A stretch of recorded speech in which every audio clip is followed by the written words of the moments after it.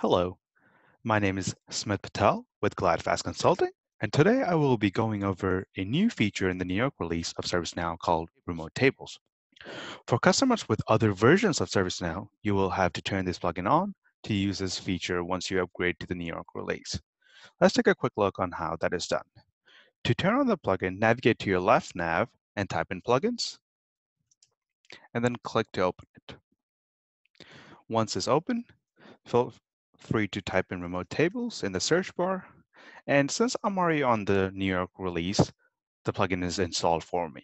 But for you, there will be an install button here. You would click that and a pop-up would open that will show you the dependencies the plugin will install, as well as it'll give you an option to load demo data or not.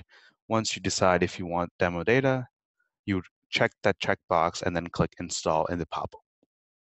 This will take a few minutes to install because it has its dependencies. So once the plugin is installed, you're ready to start working with remote tables. So how can you use remote tables? Remote tables allow you to define a table within ServiceNow and connect it to an external data source.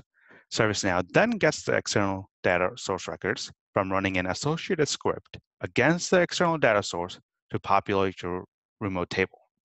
In order to create the associated scripts, being familiar with REST or SOAP services will be helpful in allowing you to pull the data from the external sources.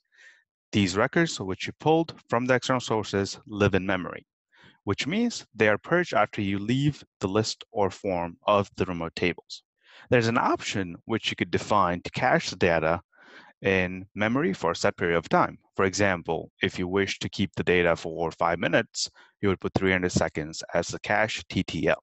We'll go over this later in this video. You can manipulate the external data in lists or forms and process it with standard glide scripts.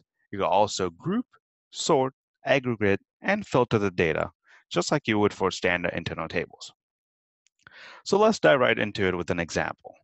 You create a remote table the same way you would create a standard internal table. You define columns and controls and designate application access for it, just like you would do for an internal table. To get to the remote tables module, type in remote table in the left nav. Here you will see tables and definitions, so click on tables. If you choose to install demo data, you will see these other tables in the tables list. For our use, I created a new table called currency. So let's go ahead and create a new table. To do that, you click the new button. Once you're inside the record, you will see some warnings and notifications asking you to follow ServiceNow's new subscription model. So since this is just a demo, we'll ignore them for now. So let's populate the table test. And as you see, the name automatically gets filled in, just like how it would for an internal table, and we'll click submit. This returns you to the tables list. To view which fields get created, click on your table. So we'll go into test 2. And as you see, the only field that gets created by default is the sysid field. If it was an internal table, you would see more fields, for example, created by, updated by, and so forth.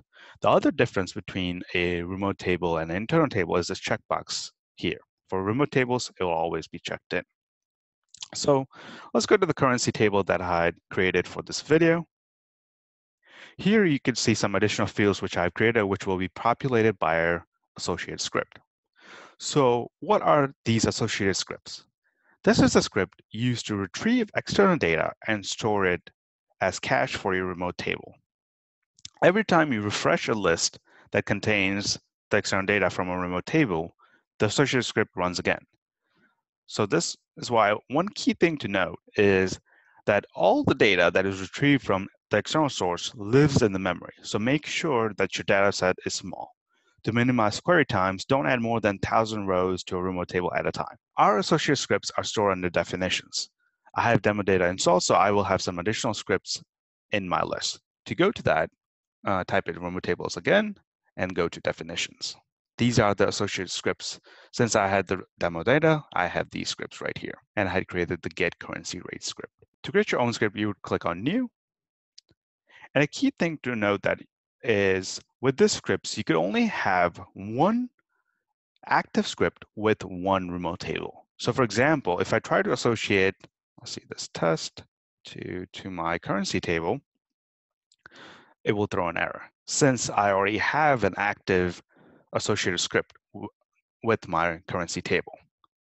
In this script, what I'm doing is I'm creating a new get rest message and going to the Fixer API to get currency conversion data and storing it in my remote table.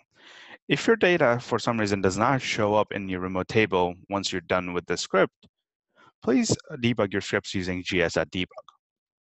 Since currency conversion rates change often, this would be a good use of the remote tables if your company for some reason has that functionality needed. Advanced checkbox lets you see this caching tab. This is where you set the cache TTL that we talked earlier in this video. By default, this is set to 0.